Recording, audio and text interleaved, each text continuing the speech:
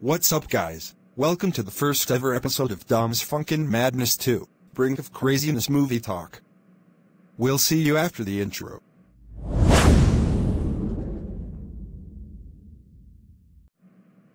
Boy do we have a doozy of an episode today. Starting off with a little Don't Believe Anyone, then heading over to plans for Dom's Nightmare Awakening, then talking about multi-dimensional.mov, then some rumors to hell, and finally, heading over to Teaser City, giving you all a sneak peek of Tape 3. Won't be posted, but will be shown partially in this episode. Okay, let's head over to Don't Believe Anyone.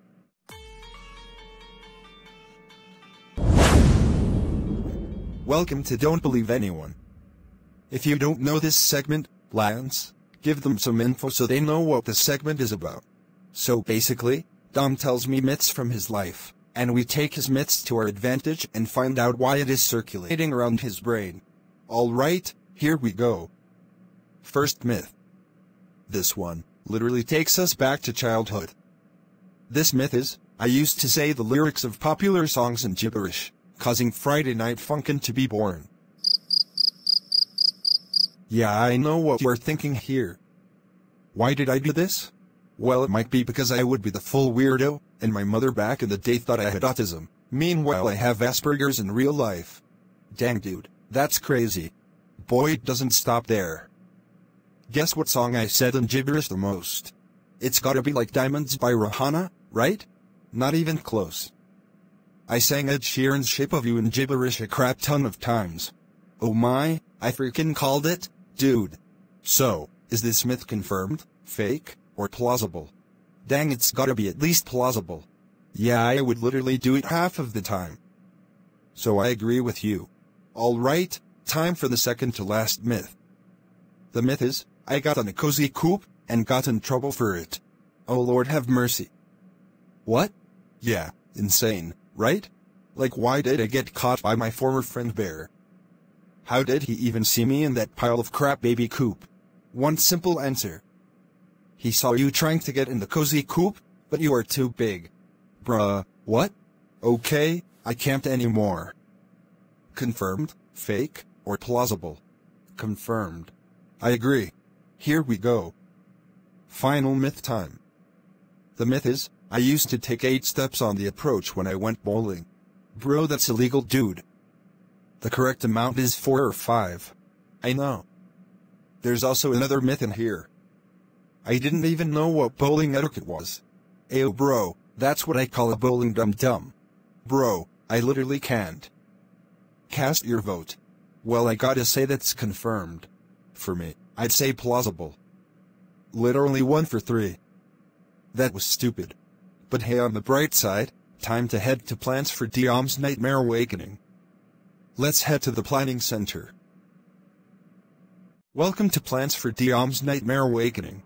As you may know, there's the original Dom, where he is trapped in this endless purgatory for eternity, and does bad deeds to get BF out of the way. But oh boy, is this version different or what?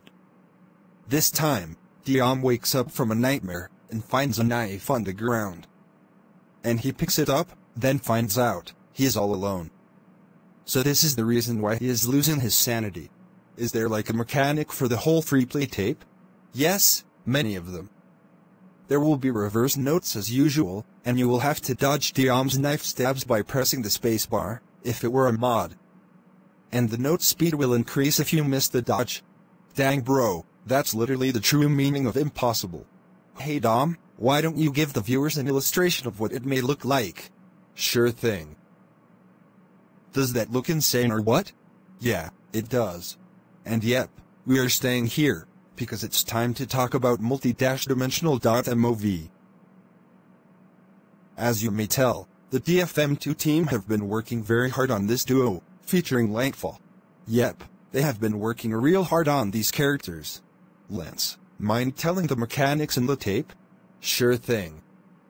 There will be a temperature in the right side of your screen, and this means the health drain will get stronger each time it fills up, with 100% resulting in instant death. And there will be ice notes. If you were to hit them in a mod with them, your screen would freeze for a couple of seconds. And now, it's time for the illustration of what it will look like. Ew. That is so freaking crazy. I know. My dreams are now haunted. Time to head back to the desk, for some rumors to hell. Ah, feels so good to be back at the desk. Lance, mind explaining what rumors to hell is about? So, there are rumors that spread around Dom's brain, and we take these rumors to our advantage and track down why they are spreading. Alrighty then. First rumor. This one is a massively uncalled for moment for me in elementary school. This rumor is, I said mean things to my mom, almost getting me into a conversation with the cops. Whoa, what did you say? I know, dude. Why did I even do that? Might be because you hated your mother? 100%. That's why the 9-year-old murderer is in the movie. Bro, you literally broke the fourth wall. Is this rumor confirmed, false, or plausible? I've gotta say false, my man. Like, how would you get interrogated by the cops for doing that? I agree. 1 for 1, baby. Alrighty then, second to last rumor. This one is a very, very controversial one. This rumor is, I would imitate Super Smash Bros. Brawl in daycare, when I was 7. Okay? This is a controversial pick, because I still do it today, and people do not know the fact I do this. I would say like, the Black Realm. Get it when you get a copy of Super Smash Bros. Brawl. Crazy, dude. Cast your votes. That is 100% confirmed. I totally agree with you. 2 for 2. Alright, last rumor. This one is literally the most embarrassing thing I saw at a track meet. The very first one. This rumor is, I saw 2 of my first grade friends after my 100 meters run. Okay bro. I ain't sure about this one already. Let me give you like a synopsis of what I mean by this. Bro. This is hard to explain in words. Well, first, I was running the 100 meters, along with an athlete who was apparently in SLC, and my friend from school. Dude, you know who was helping that autistic dude with the 100 meters? Don't know? It's gotta be like an 8th grader. You are correct. 2 of them actually. They were holding his freaking hands. Them 2 girls tried to convince me to join in, but I took it seriously and said no. And yes, I got silver medal on that race. Guess what happened before that autistic kid finished? Just going as normal? Nope, not even close. My track coach joined in to help him. Bro, that's freaking crazy. And then, the moment I got on the field, guess who I saw? Your old friends. Abso-freaking-lutely. They got me so good, that I flipped out for a while. I freaking can't anymore. Is this confirmed, fake, or plausible? 1000% confirmed. I totally agree. Let's go, full combo. But now, it's time to head to Teaser City.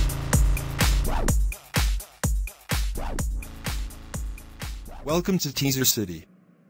So, in today's episode of Teaser City, we will be showing a teaser for March 10th, 2023. Alright Lance, you ready for the teaser? I sure am, bro. Alright then, enjoy. Where is Dom? Yeah, about that. He is having a mental breakdown right now. Would you two do me a huge favor, and check on him? Heck, even try to take him on a walk to regather his thoughts? Don't worry, Coach. We both know a lot about sadness in general. We are heading over to the meeting room right now. Thank you very much, you two. Boy, if I were to take my own life right now, that's what I would do. Why am I hearing footsteps? Don't tell me I'm in some... Hey there, dude. Oh, hey Irma. Why are you here? Well, we heard you were having a mental breakdown. Yeah. Life literally sucks for Naspi. Yeah, we feel your pain. Sadness can be tricky to handle sometimes. But hey, how about we go on a walk? That can clear your thoughts, right? Nah, I'd rather sing, since that's like the best way to stop this slump. Okay. So, that was the teaser.